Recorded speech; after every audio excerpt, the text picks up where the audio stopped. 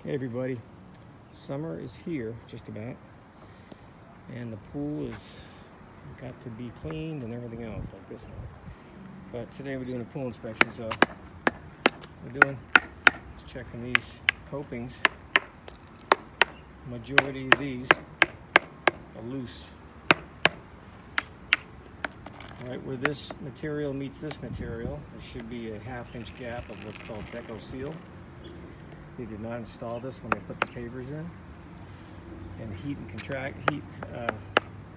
expansion contraction can move these and loosen them up.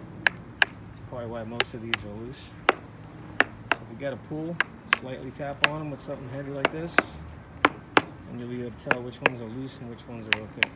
This one's okay. Call theauthority.com for your next pool inspection.